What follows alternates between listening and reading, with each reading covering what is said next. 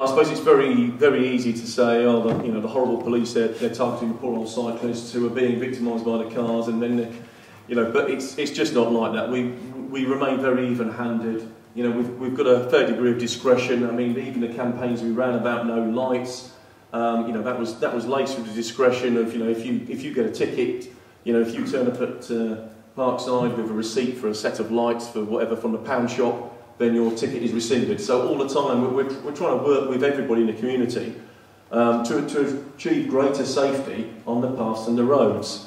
Like I said, I made the point last year that the signage, whether it's on the cycle paths itself or the road signage, is very unclear. I mean, particularly at some of these junctions where all of a sudden the cycle lane stops, and then it sort of like switches to the other side of the road, or it switches onto the road itself, and of course then you've got people walking around the corner into onrushing cycles.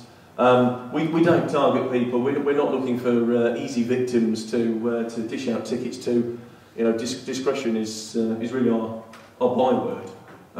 We want to work with the community to achieve these improvements in safety, as opposed to well, we've knocked out 20 tickets. Obviously, we had priorities set.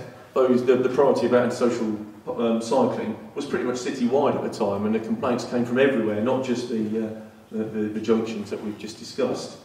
And at some point, a strong message has to be sent out, which is why we ticketed for a while.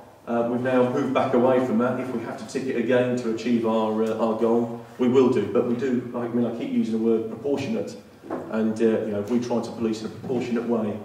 Our policing values are enshrined in the Human Rights Act. Proportionality and legality are two of the key features of that.